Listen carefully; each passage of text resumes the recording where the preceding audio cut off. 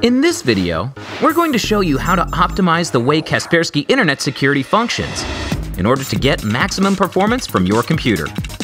Go to the program's main window and click on the Settings button. Then select Scan and go to the Schedule settings for the most resource-intensive function, Full Computer Scan. Go to Weekly Scan and indicate a day of the week and time when your computer is on, but not being actively used. Then go back to the Settings window and select Update in the Additional section. Go to the Update settings and enter a daily interval and time when you don't actively use your computer. The last step is adjusting the settings for the program's performance. Go back to the Settings window, then go to the Performance menu and make sure all the boxes in this section are checked.